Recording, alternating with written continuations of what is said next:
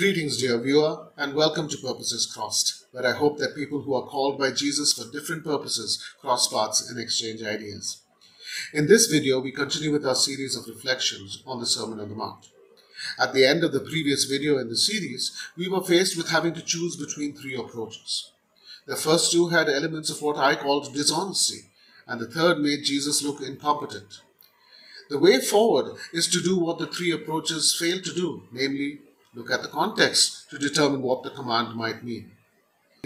The preceding context deals with loving enemies and doing the exceptional, as we've seen in earlier videos in this series.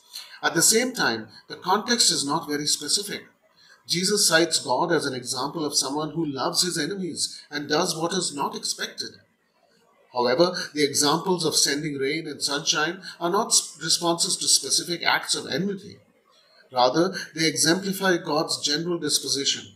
God is the one who is inclined to bless even those who oppose him. We should take this as a clue as to what Jesus is getting at. God's way of relating to his enemies is by having the disposition of blessing them, and that is to be the key to our behavior. This is the way to wholeness. Once we see that Jesus is not asking us to be perfectionists, we can take his command seriously. It is indeed possible to do good things, even for those who hate us.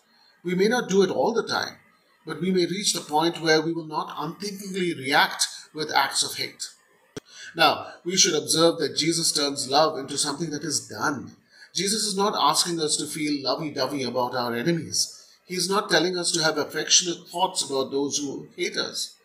However, he is asking us to do good things for such people, probably despite our feelings of animosity towards them. But the miracle is this: when we do these acts of kindness, it will erode away our own hate.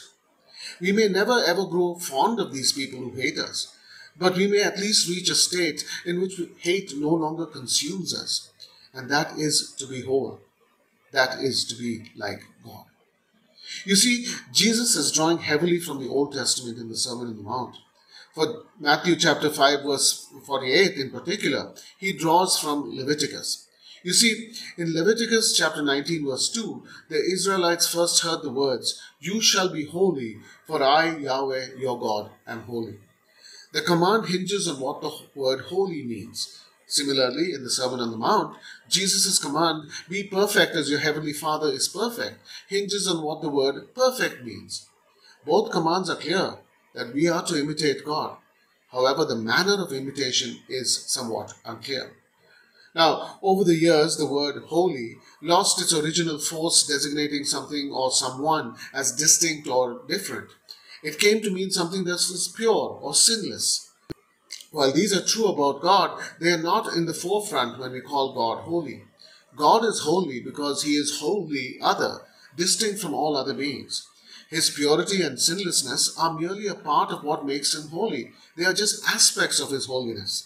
Unfortunately, the focus on purity led to the misunderstanding of Jesus' command in perfectionist ways.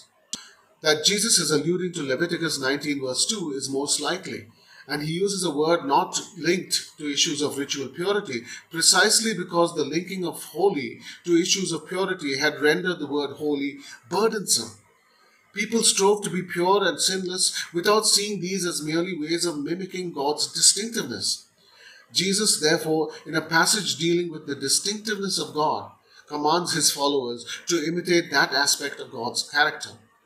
In this context, we mimic God by doing loving acts for even those who hurt us. It is definitely difficult, but it is not impossible. We need to keep the active element of love in the foreground, as Jesus does. As soon as we forget that Jesus is asking us to imitate God's actions, we will stray. We will then try to imitate God's nature, and frankly, that is folly. We cannot be sinless and pure. Indeed, the more we try to be sinless and pure, the more we will sin and defile ourselves. The more time we spend on our purification, the more we will become impure.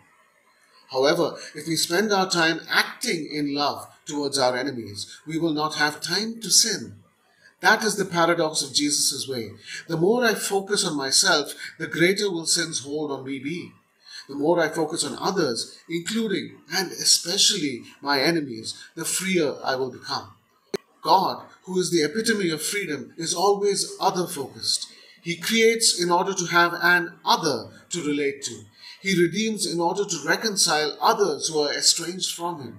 In like manner, let us be more concerned about the well-being of others, thereby imitating God. And in so doing, let us find freedom.